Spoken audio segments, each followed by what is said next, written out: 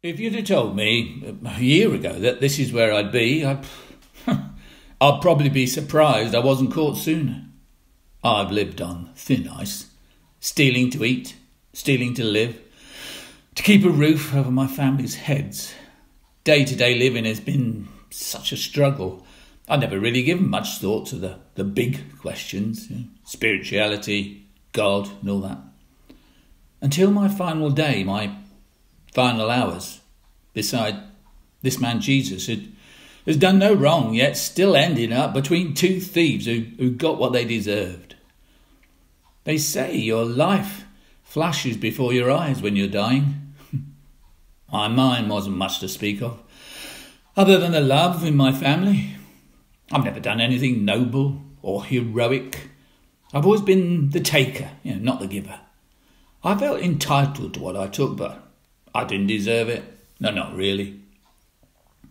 And yet, this man Jesus, as crazy as this sounds, I felt that he was there for me. That those final words that he said to me, today you will be with me in paradise.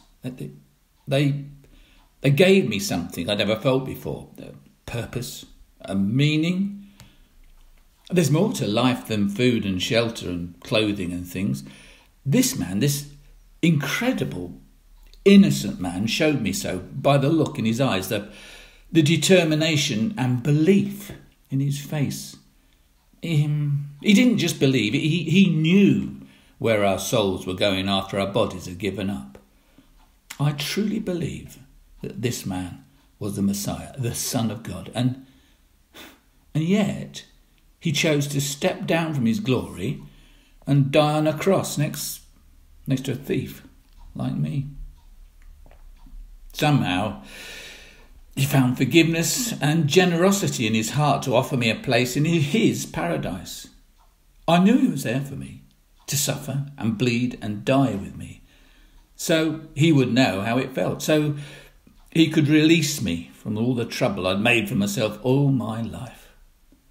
With my final breath, I gave thanks to God for sending his Son to die beside me, to understand, to truly relate to me. Am I closer to the heart of God because of the pain I feel? I wonder.